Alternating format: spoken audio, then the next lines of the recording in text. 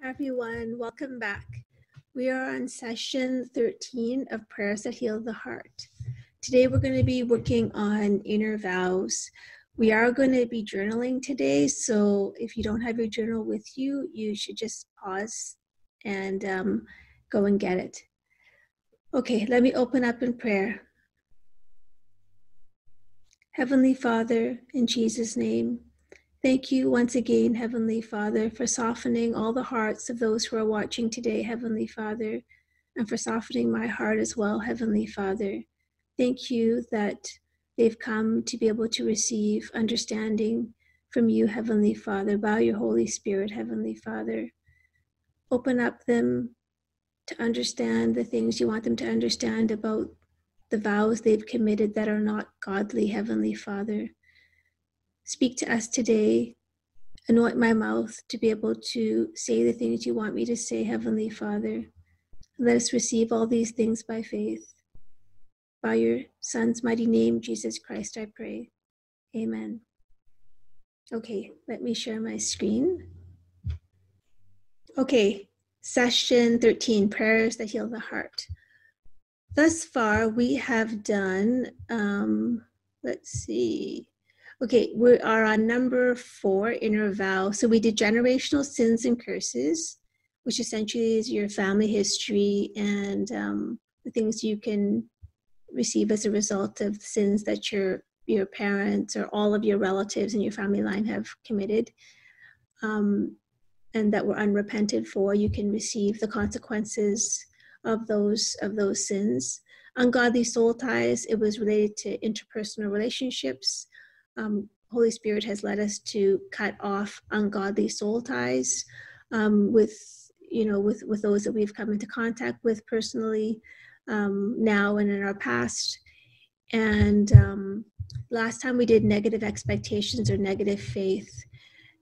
So that was essentially an understanding of what negative expectations you have in your mind, what are generally used to be unconscious. God is revealing those things to us within this series. So what negative things do you believe generally because of lived experience of negative things, things that didn't turn out, things that were disappointments. So you have a set of ideas that you think the world operates by, but in fact those are lies. And God is revealing those to you so that you can repent of them. That means change your mind about them and then turn towards Him. So today, inner vows, which are essentially, they correspond to number 3, negative faith, because they're the action part or the inaction part of the negative beliefs that you used to have. So inner vows, they're essentially promises to yourself, or statements to yourself that you have made as a result of having negative faith. So as a result of having ungodly beliefs. And so last session we talked about how to replace those ungodly beliefs by divine truth about yourself, about your surroundings, about people, about your future, even about your past.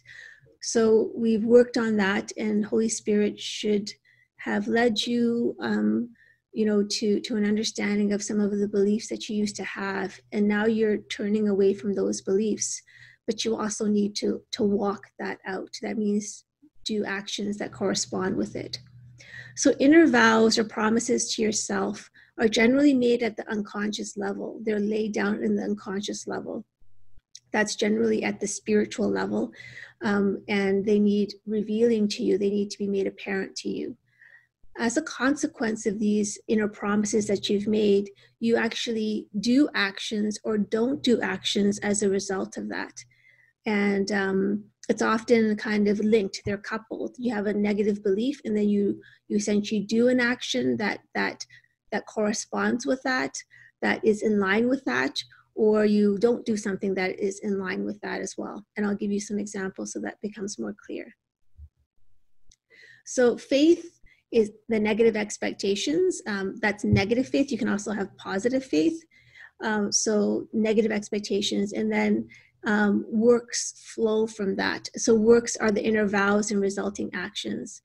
So faith and works always have a correspondence. Inner vows are result in action or inaction because of the negative faith, the negative beliefs that you have had.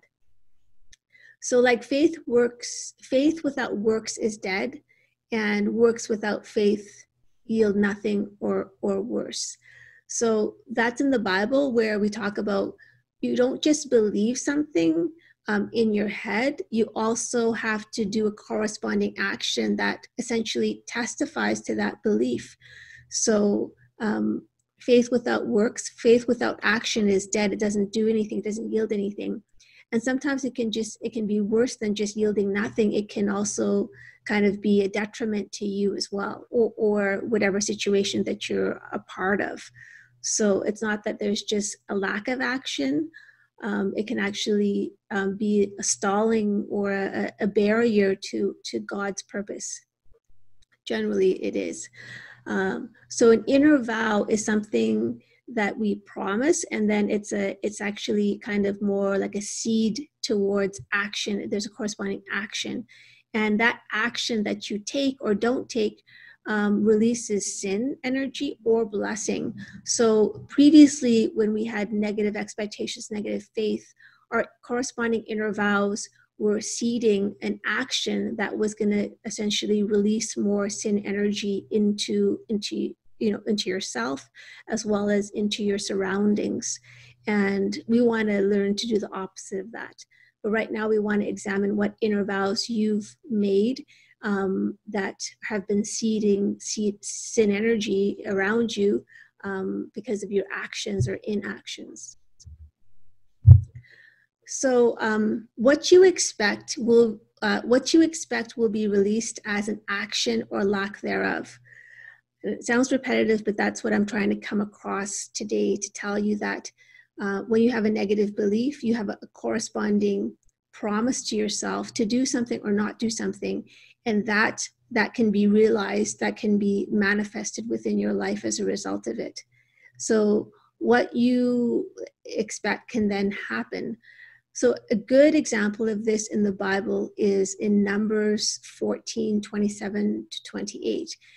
The context of this is that the Israelites were in the wilderness with Moses, and they had negative faith about their survival, about where God was taking them, about not having a good supply, and this is what they would this is kind of their behavior, and God was angry at this, and so he says to them, to the Israelites in general through Moses, "How long shall I bear with this evil congregation which murmur against me?" So God is saying, how long can I take the fact that my children that I've brought out of Egypt from slavery, how long can I bear them, this evil gathering? And evil simply means to not be meeting the kind of behavior or belief or action that typically God would do. So it's like evil as in sinful, missing the mark on what God would want you to do, think, or feel in that situation. So they were in an evil congregation that were murmuring against God. And God says, "I've heard the murmurings of the children of Israel against me." So they're murmuring against the Father that's brought them out of Egypt, out of slavery. And he's heard them say unto them, as truly as I live, said the Lord, as ye have spoken in my ears, will I do to you. So that's a mouthful. But anyway, God was essentially saying, because you've kept murmuring and murmuring and murmuring, complaining, and God has heard that, he will essentially allow that to happen to the Israelites in the wilderness. And you know that the Israelites did perish. That generation of them did perish, and they weren't able to see the promised land because they just didn't believe it, and they kept on not trusting God.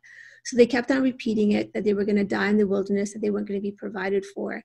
And even though God intended for them to come into the promised land, because they kept murmuring and taking corresponding action to the murmuring, meaning grumbling and then complaining and like believing that they were going to die there, it actually happened to them. They didn't expect supply from God.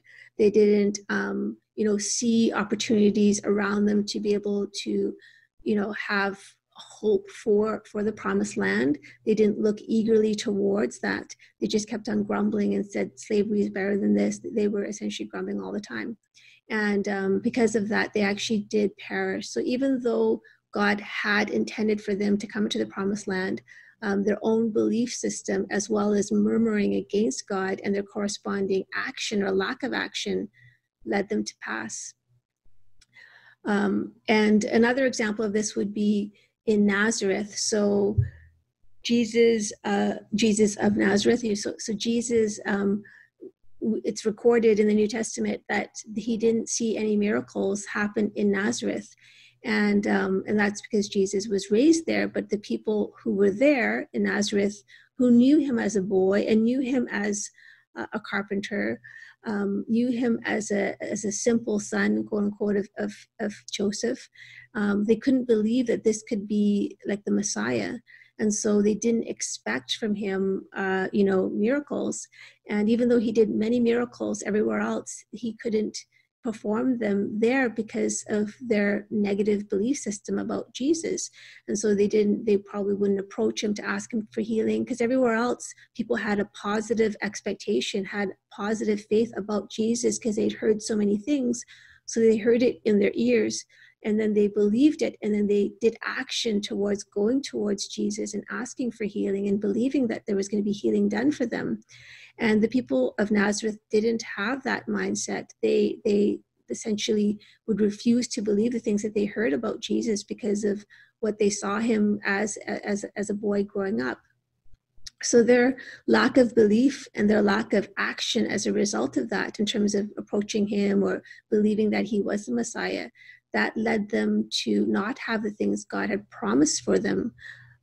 So their inaction, towards Jesus, being based on an inner vow that they had made, an inner promise to say, I can't believe that Jesus from, growing up, I can't believe that he's the one that God has ordained to save us all. They couldn't believe it.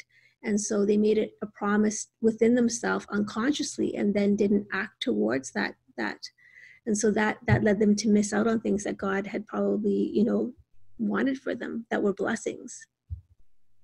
So we can actually miss out on what God wants for us because we don't have the action that corresponds with that. So this also works in the positive, just as I said. So like men in the Bible, women and men in the Bible who had great faith, they took corresponding action, and as a result, they witnessed things that God had promised them. So Abraham, Joshua, Moses, so they witnessed things because they believed in God, and they had a positive faith about God, a positive expectation with God. And because of that, they endured, difficult circumstances, but because they hung on to that promise, they had that, inner belief that God was going to deliver those things. They saw it come to pass in their lives and other people's lives. And even if there's because God is eternal, he stands outside of time. Even if there was a promise that God made, and they didn't see it in their life, it doesn't mean that it's not going to happen, because we talked about like the spiritual law of delay as well. And that works also in the positive too. So sometimes if you don't actually witness it during your lifetime, it doesn't mean it's not going to happen, because when you pass away, you go to heaven, and there's still things going on, on earth that could have that take place too. So anyway, we want to add in accordance with God's promises, and based on the spiritual kind of truth that God has revealed to you about your negative beliefs.